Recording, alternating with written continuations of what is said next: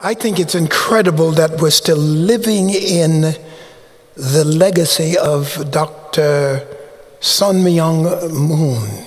Father Moon was a visionary. He had prescience to the point where what we are enduring now would have been avoided had we heard and listened to his words carefully and followed the instructions that he has given us. 10 years later, we are still basking in the sunshine of his truth, still enjoying the kind of relationships that would have been greater had we listened more carefully and operated more energetically.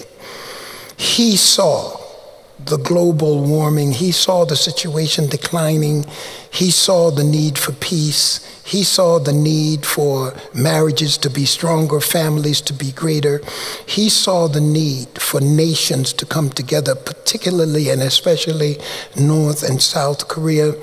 And he gave his life and his energy into making unification significant to all human beings.